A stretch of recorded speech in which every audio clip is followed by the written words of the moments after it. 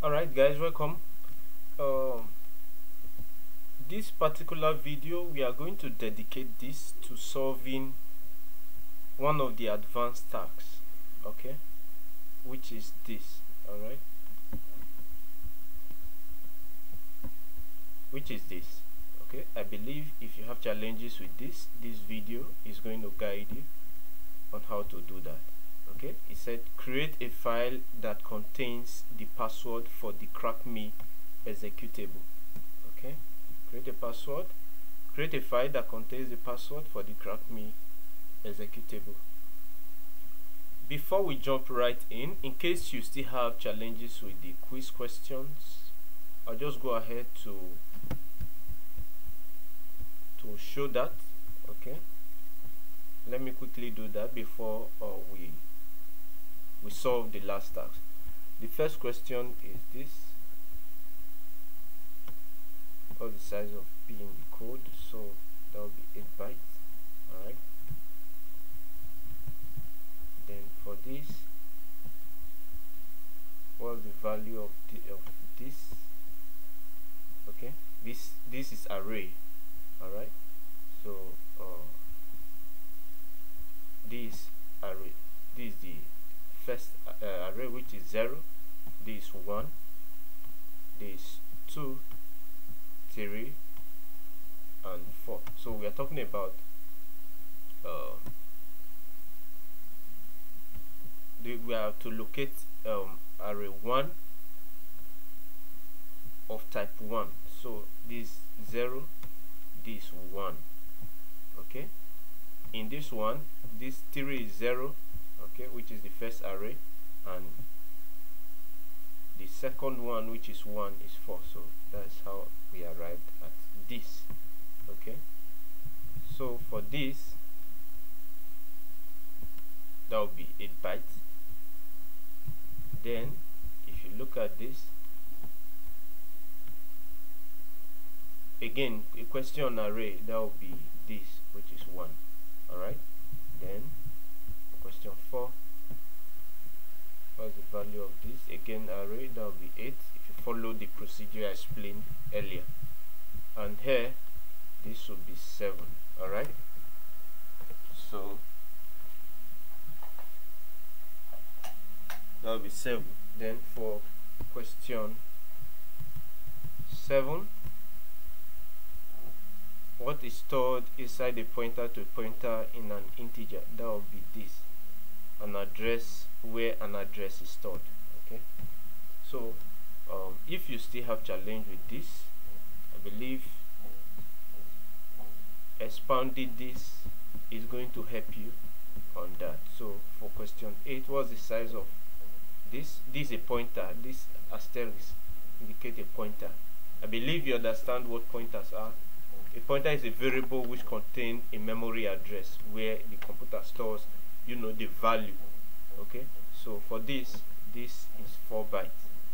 Alright, so that, I believe that will help if you have challenges with the quiz question. So let's just jump into doing the last task. Okay, this video is dedicated to doing the last task. Meanwhile, subscribe to this channel. We drop video every now and then on how to make your software engineering journey seamless. If you are new here, please subscribe and click on the bell notification so that you will know when we drop a video. Okay, so for this, what you are going to do first is, okay, let me split my screen. Alright, so first you have to navigate to the required repo, which is this. So first we have to be sure we are in the root directory by doing cd root. Alright, press enter. Okay, we are very sure we are in the root directory, so I'll just go ahead and copy this. Ctrl C. Come here, I do cd, I paste that in, then I press tab. So I have navigated into this repo, this GitHub repo. Okay, So the next thing is to make this directory, then navigate into that directory. I believe if you have been solving the tasks sequentially, you should have that. So how do you create a directory? You use mkdir, then the name of the directory. So I'm just going to go ahead and copy this. I come, paste. Okay, so yeah, of course this is expected. I have that directory already. Okay, I have created that, so I've just needed to do this in case you have not created that directory. All right, if you have created it, you just need to cd into that directory. If you have not, then do mkdir, then the name of the directory, which is this. So since I have that, let me show you. If I ls list, so you see I have this 0 times 0 7 pointers, arrays, and strings. I have that directory. So how do I navigate into that directory? I'll do cd, change directory, or paste that in. Alright, so I have moved into that directory. Okay, I believe you can see what I'm doing here. If not, let me just zoom in. Okay, so I am now, I'm very sure I'm in that directory. You can see that. Okay, pointers, arrays, and string. Alright, so the next thing I'm going to do is to come here and create this file. Okay, I'll just copy it. How do I do that? I'll use vi. So I do vi, I'll paste Ctrl V. Alright,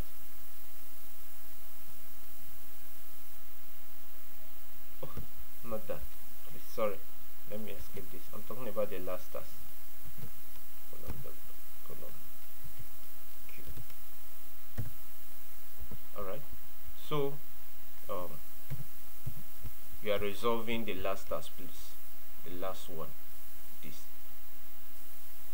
which is crackme to executable. Alright, so I'll copy this, Ctrl C, I'll come here and paste Ctrl AV. If I press tab, alright, it will take me to VI. What is this about?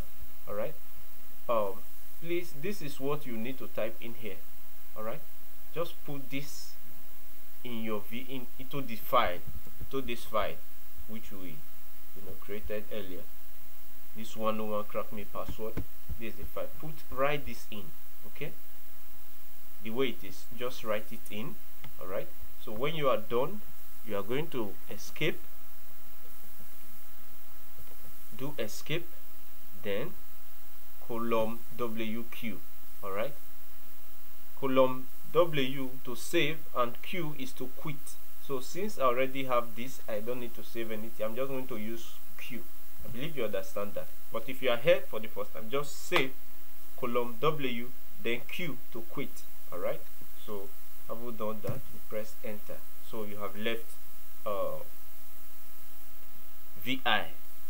Okay, so when you are done with this, the next thing you are going to do is to you look at that file which you created.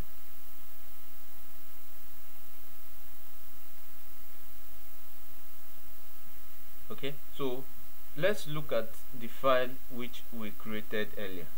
Okay, so let me just clear this so that to give us more working space.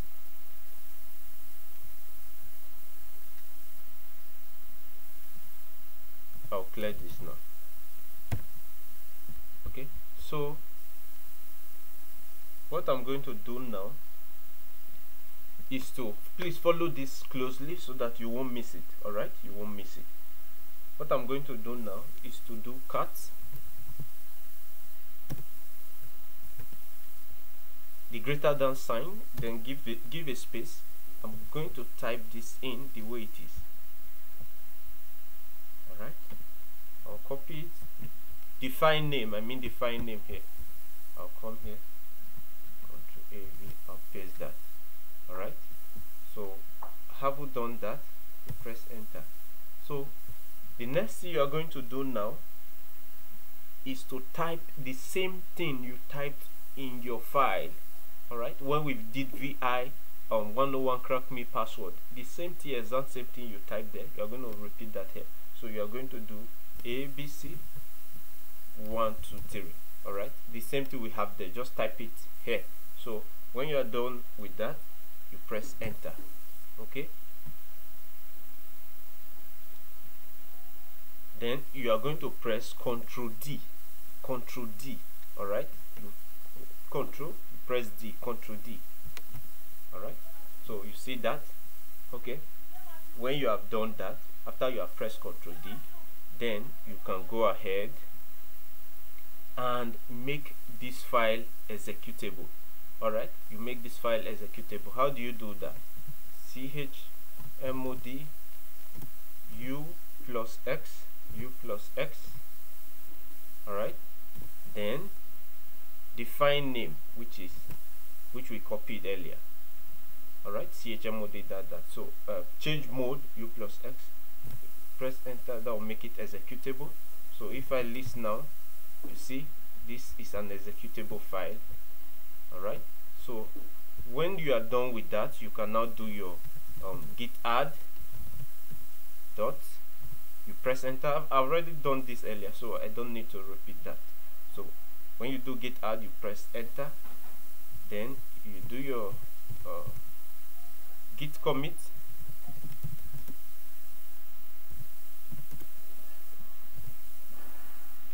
Your commit message, of course, which is the name of the file in this case we are using. You press enter, then you do your git push.